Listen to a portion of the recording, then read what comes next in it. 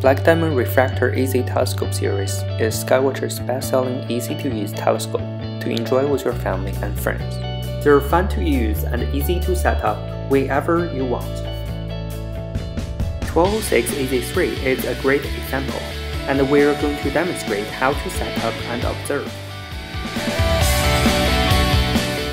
Unfold the legs.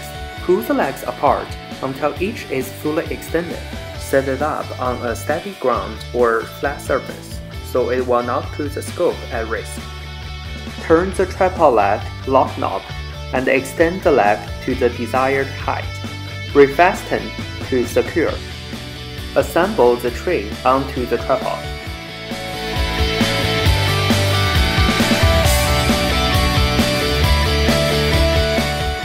You can use it to put eyepieces or other accessories. Install the tube rings onto the tripod first.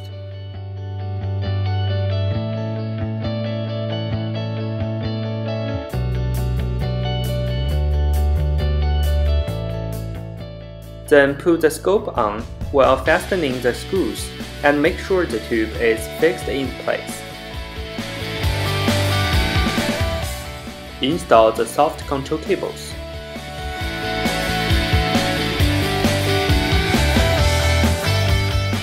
Use the longer one for altitude and shorter one for azimuth.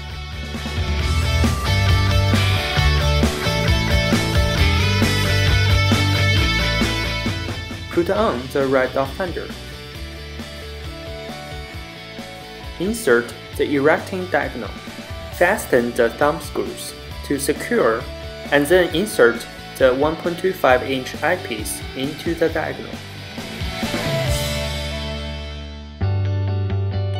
There are two eyepieces, 10mm and 25mm, and you want to use the lower power eyepiece first, which is 25mm, because the number indicates the focal length of the eyepiece.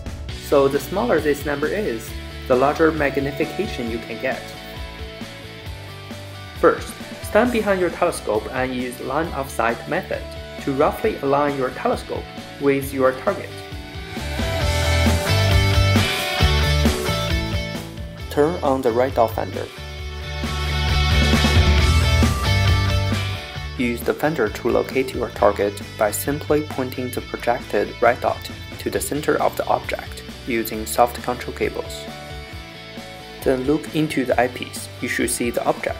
Adjust using soft control cables to put it in the center. Then adjust the focuser to see the clearest image.